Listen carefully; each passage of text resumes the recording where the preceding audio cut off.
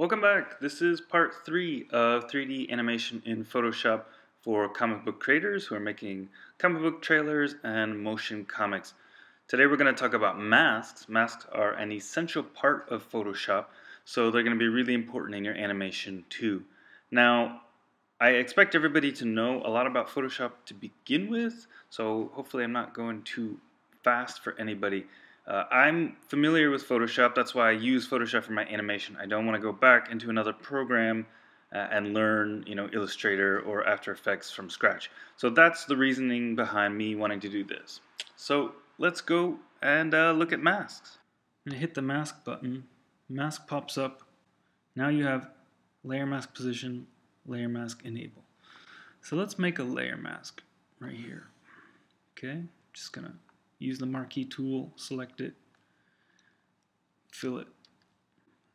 Option delete, it's gonna fill it with this foreground color. Okay. And when you're not doing animation, right now I'm selected right here onto the mask itself, and I can move the mask.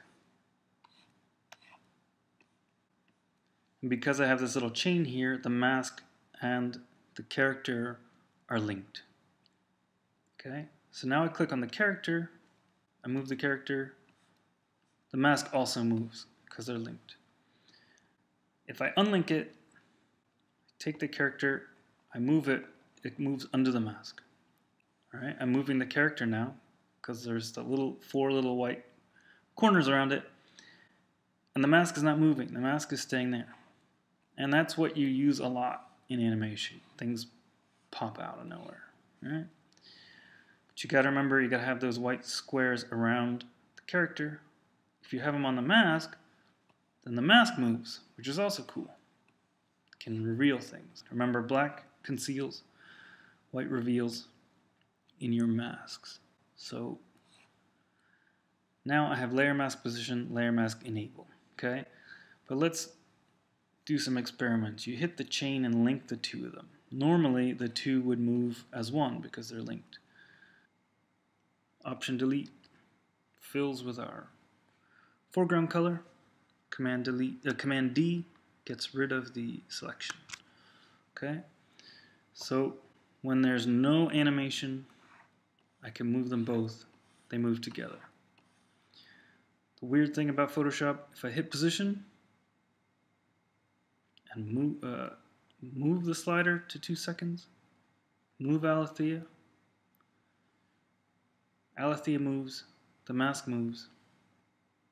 It looks like they should both be animated, but they're not. Only one of them animated. Okay?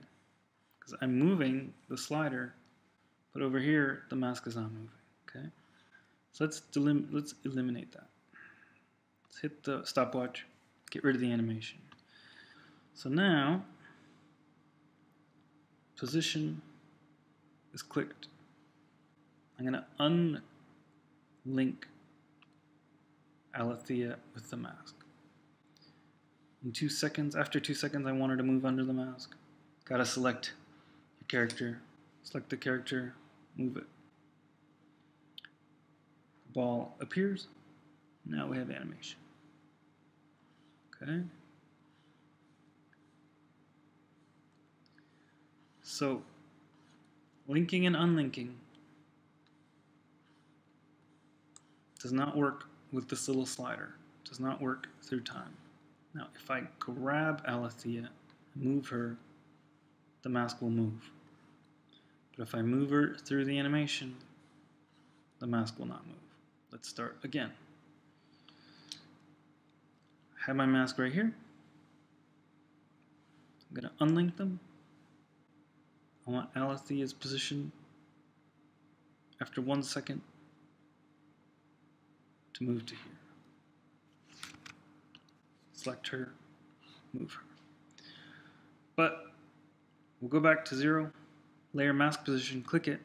After 1 second, or at the exact same time, I want the mask, so click on the mask. I want the mask to move also. I want it to move over here. And now the ball comes up, and now it works. We can see the mask if we hit show transform controls, then you can see the mask. Okay. Let's say after 2 seconds, I want the mask to move over here. After 3 seconds, I want the mask to move over here. After 4 seconds, I want the mask to move over here. Okay? So now, I've animated my mask. And it will move around here. Okay?